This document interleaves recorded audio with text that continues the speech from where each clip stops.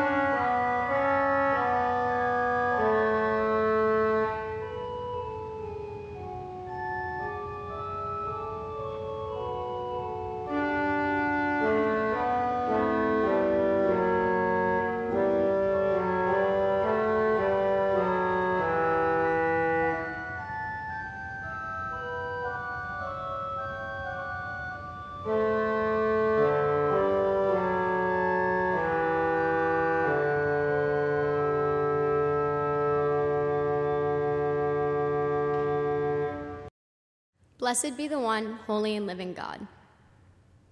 Today's hymn is Lift Every Voice and Sing.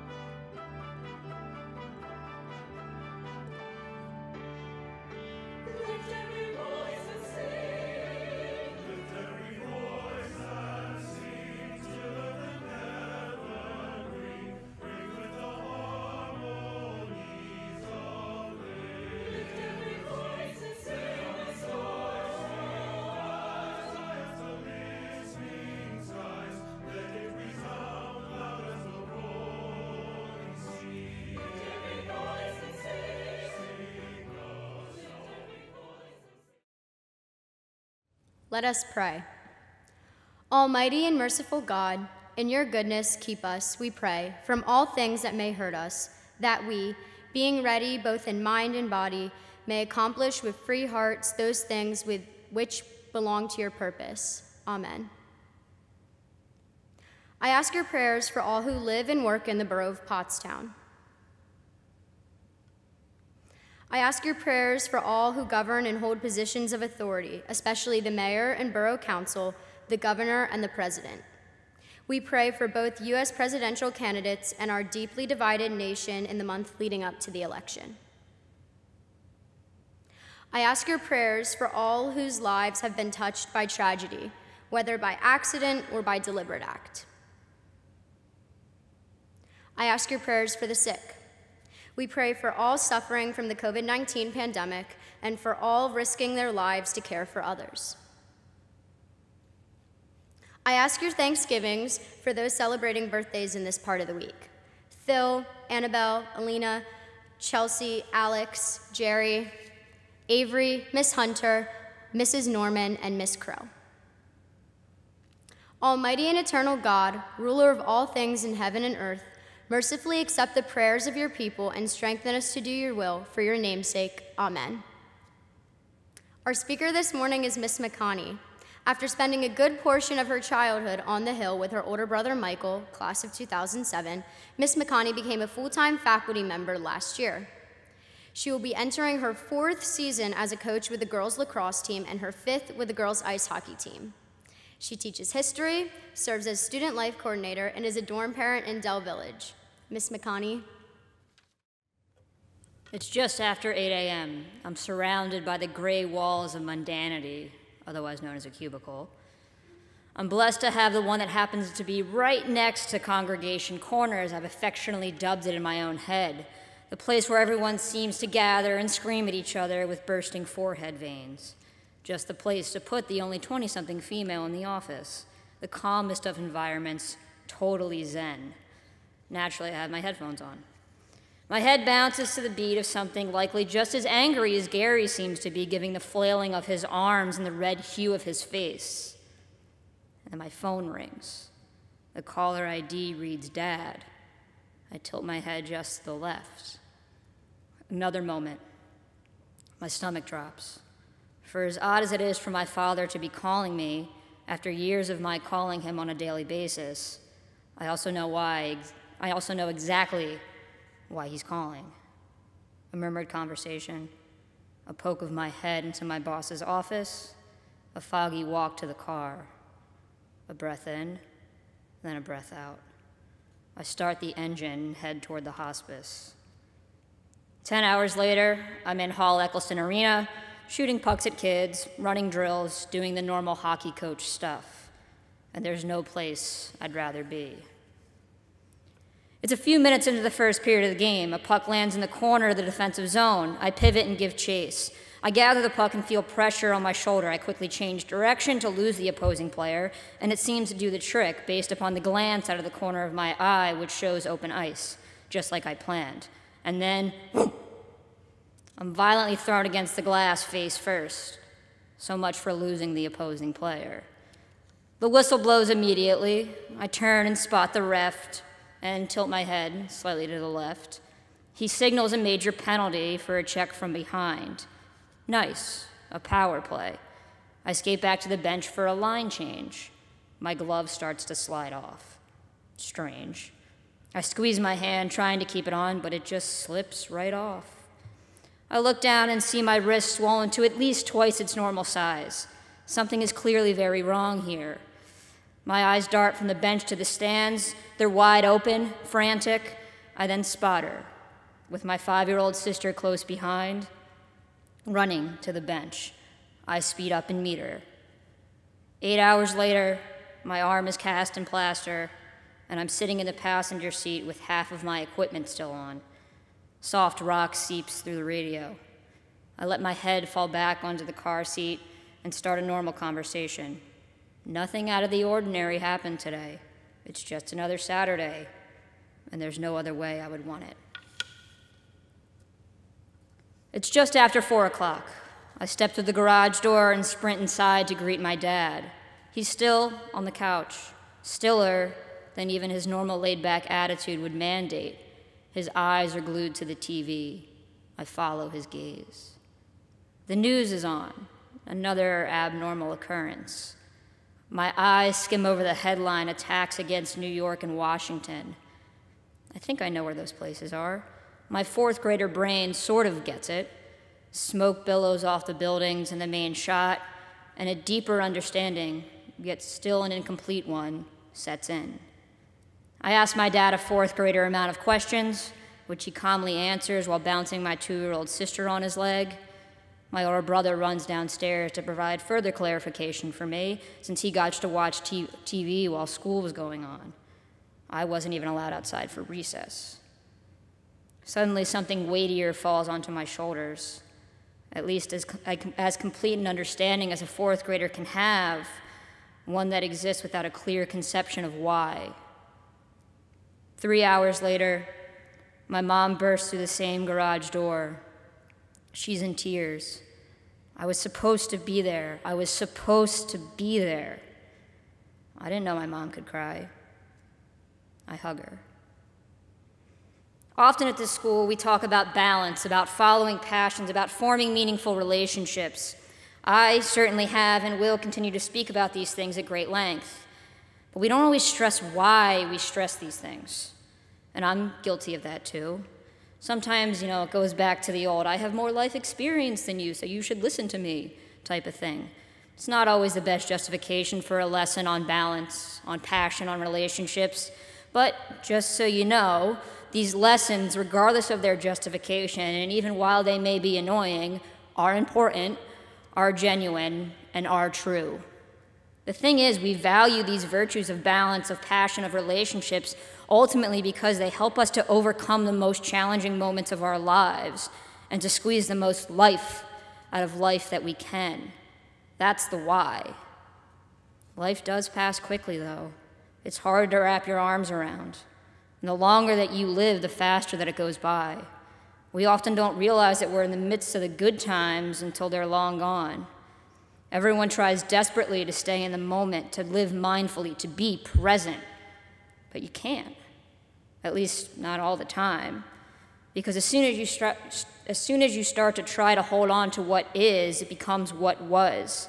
You begin living in the past, and in the moments that are happening right now are missed. And you can't miss what's right in front of you, because before you know it, it'll be gone. So you start paying attention to what's going on right now to focus on what is rather than what was, and it's a real catch-22. But life's full of those, too. It's rare that you get to enjoy the calm of sitting in a car after a hospital trip, that you get to go back to normalcy without much of a conversation, that your inability to truly understand is accepted. You can't let the catch-22 stop you from engaging or from connecting. Because even if you lose the ones you love the most, and you undoubtedly will, just as I have, the warmth that you feel when you're with those people, for however long you're with them, when you're in the moment, well, that lasts forever. That warmth never leaves you, even after the person that made you feel warm passes on to the next life. You learn how to move forward. The good thing is that this place also has a way of making us feel that kind of warmth. And yeah, even when I'm yelling at the hockey girls to stop talking on the bus, I do feel it too, despite what I will or will not admit after giving this chapel talk. I feel it when I walk into the academic center in the morning, when I walk into the dining hall, when I speak with all of you. It may not feel the same as it did when I was 12 in the car with my mom. There's no way it could feel the same, and only partially because I will never get that exact same feeling again. It's gone from me forever. It's in the past. I can't get it back. But I remember the feeling, and I feel it when I'm here, at least in some way, shape, or form. To be honest, I can't quite put my finger on what makes this place so full of warmth. It's another catch-22. Although I can perhaps narrow it down to a few things. Saying hello to those who walk by you, others genuinely asking you how you're doing, people going out of their way to check in on one another, spending hours in dorms, in classrooms, on buses without any protest. Figuring out solutions that make our current situation truly work, sacrificing time and energy to support one another, patiently answering questions to promote understanding, finding ways to give hugs even when we can't physically hug, supporting one another when emotions raised by a single phone call shatter us. Okay, maybe that's more than just a few things, but this may not surprise us if we've realized that we too feel this warmth in our own way when we're here. We understand how powerful it can be when we give someone a hug, even when they're not someone who cries, how this can be a two-way comfort, and how hard it is to live in the moment. We understand how someone running from the stands can represent a perfectly timed intervention, how it's just what we need when we need it, and how this translates into warmth. We understand that all of this can happen here, just as long as we're paying attention to the present, just as long as we're willing to accept some lessons for their content alone, not for their why, just as long as we know we will be able to go to our own Hall Eccleston arenas after a phone call changes the course of the rest of our lives.